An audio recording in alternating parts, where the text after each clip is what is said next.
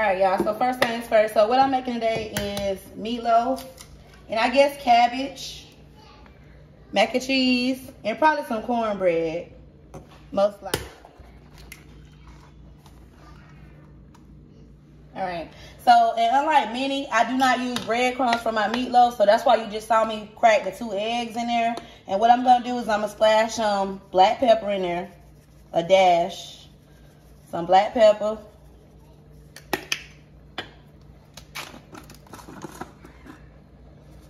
I got some Lowry seasoning salt.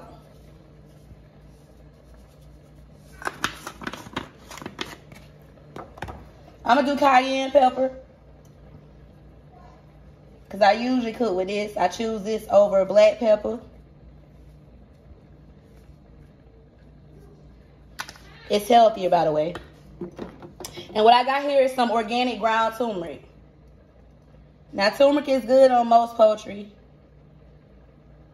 but, you know, not all. I don't put it on chicken for the most part, or seafood, but I do use it for most of my beef. I'm going to dash a little bit of paprika.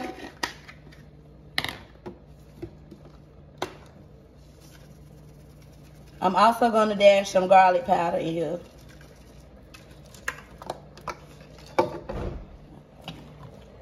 Now see, the egg is what holds it together, guys. You do not need breadcrumbs. Breadcrumbs is not necessary. Use breadcrumbs if you shall. I've never used breadcrumbs to make my meatloaf because the egg is what holds it together. It's what serves the purpose. So think of your egg as the glue that's gonna hold all of this good flavors together. All right, so I done blended all my seasonings, y'all. I done got my meatloaf in my pan. I think I molded it into a loaf pretty good. So this is the shape of it.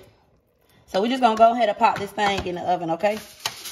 So at first I'm gonna cover it, before I put it in the oven, I'm gonna cover it with aluminum foil. Because for the majority of the time, it is gonna bake in the oven. But I pretty much bake everything on 350. In case you're wondering. I'm gonna go ahead and pop this on my macaroni. I'm gonna go ahead and pour my evaporated milk in here. Add a pinch of black pepper, a little parsley on my noodles before I put them in. I got my butter melting.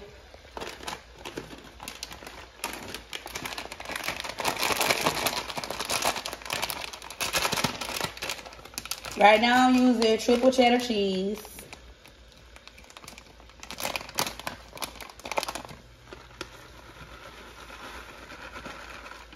That way we have a variety.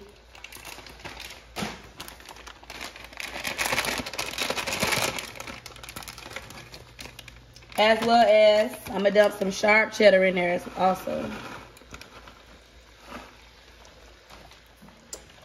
Gonna give it a stir. Now remember, we want all this cheese to melt in here.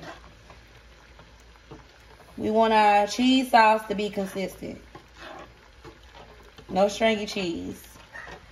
All right, so I'm waiting for all the cheese to melt for the mac. So while we doing that, I got my bacon. This is turkey bacon. And because I'm using turkey bacon, it don't really produce the same oils that the pork does. I did dash a little bit of cooking oil in the bottom of my pan.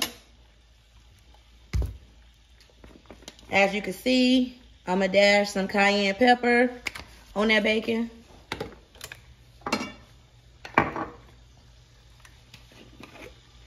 I'm going to hit it with some paprika. Because when I started to mix in the cabbage, I want this bacon to already have the flavors. Because who likes bland food? This is Saison Complete Seasoning. And anybody that's familiar with that, y'all know this just a combination. That's why it's called Complete Seasoning. Because if you use this, you don't really need too much of anything else.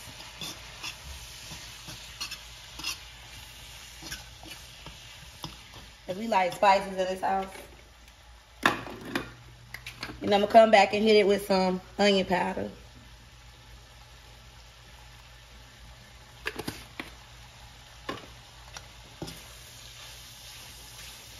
Look at that. Cabbage that I already cut up. Yes, I cleaned this with the steel vinegar. So I'm tossing that right on top of that seasoned bacon that I showed y'all. All right, so my cheese sauce ready. I got my elbow. Give it a little stir first.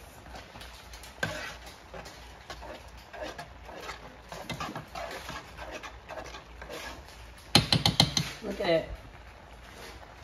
That's really how it should look for the most part. I'm gonna go ahead and pour my cheese sauce, my creamy cheese sauce, over my elbow noodles. I already got them in the pan that I'm gonna put it in the oven with. And I want to get all that cheese out of there because you don't want to let that go to waste. And I did add Gouda cheese. I don't know if I showed y'all or not, but I had some smoked Gouda that I added in here also. I think it gives it a better flavor, and that's completely up to you. And another tip is you can, when you boil your macaroni noodles, I often use chicken broth. I boil my macaroni noodles in chicken broth. It gives my macaroni a better flavor. So you can try that and thank me later. I got that good creamy sauce. I'm just giving it a little stir. Make sure all the sauce is blended in well with my elbow noodles.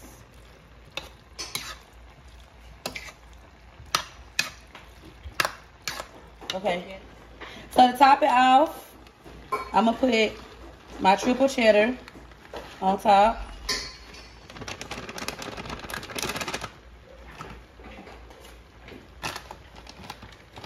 I'm going to spread this across.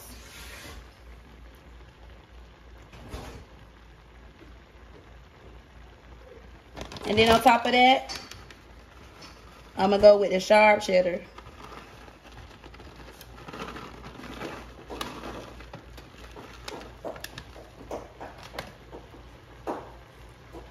So collectively, y'all, I probably got like a total of 5 different cheeses combined.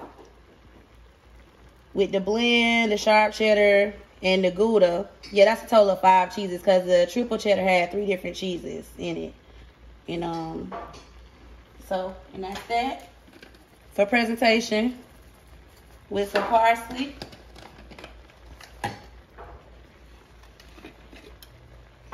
And I'm gonna hit it again with a little paprika because presentation is key.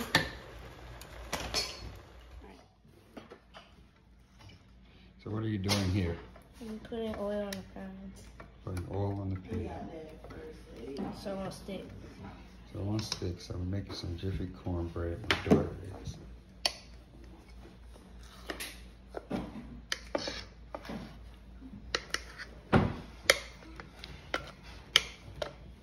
And now, all that good flavor and seasoning.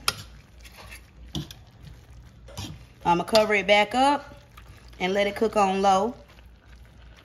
But yeah, that's the cabbage coming along. All right, shout out to my girl Remedy for mixing this cornbread for her mama. I'm gonna help my girl out. I drizzled some raw honey first. I got my softened butter.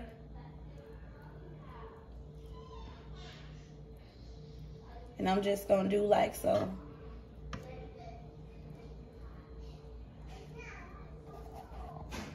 So I use a 6-ounce can of tomato paste.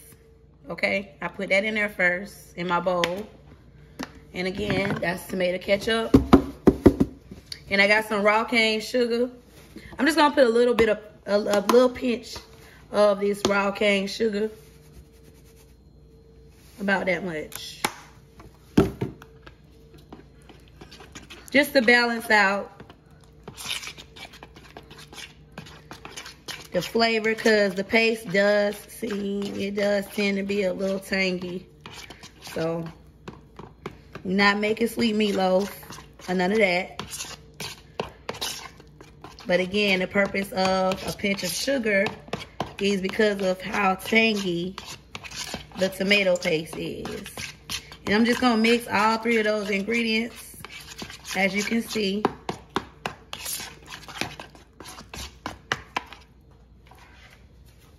And I'm gonna take that.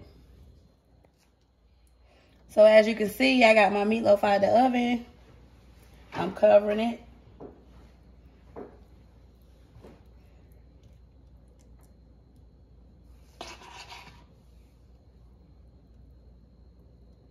And we're gonna evenly spread that all the way across as such. I like to use a spoon so I can smooth it out as needed.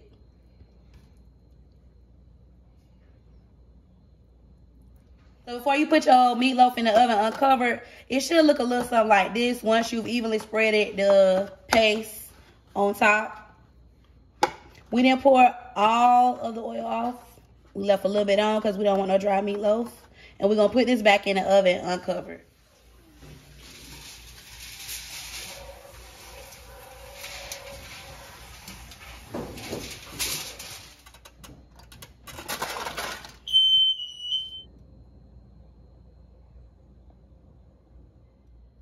So as you can see, I got my baked macaroni and cheese, my cabbage, meatloaf, and honey butter cornbread. No pork in my kitchen. Like, subscribe, and share to my channel. Bye.